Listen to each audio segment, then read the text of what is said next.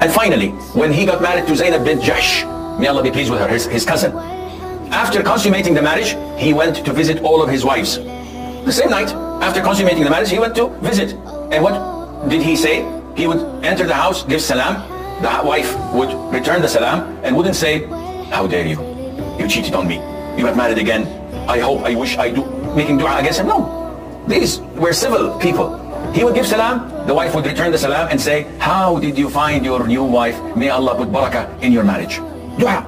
Subhanallah, this is how they lived and coexisted and lived a happy marriage. And this is what we should do if we were to have a good marriage, an everlasting marriage, a marriage that, as they say, until death does us apart, or whatever they say, truly, with respect, with a high level of communication, and with lots of love and compassion. And Allah Azza wa Jalla knows best. Wa sallallahu wa sallam wa barak ala nabiyyina Muhammad.